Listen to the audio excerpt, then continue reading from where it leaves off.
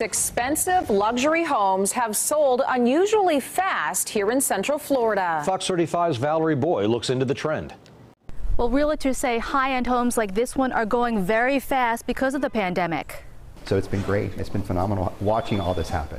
Real estate broker Rob Ryder says he's been busier than ever selling high-end homes. We're seeing buyers that are in the $3 million range. We're seeing $1 million buyers.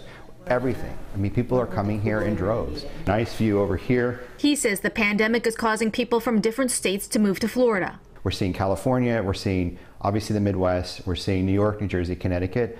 All those metro areas where people have been shut down, they're coming down here. Since there's no income tax in the Sunshine State, it's a big plus for buyers. And they're not just coming down here for the weather, they're coming down here for economic reasons as well. Yeah, and they did this in 2018. This whole thing was redone.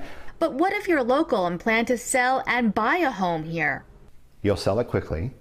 You're going to probably have a harder time finding the right home to step up to. He says we're not in a bubble, it's about supply and demand. And the demand for a dream house in Florida is huge, with 40% less inventory compared to this time last year before the pandemic.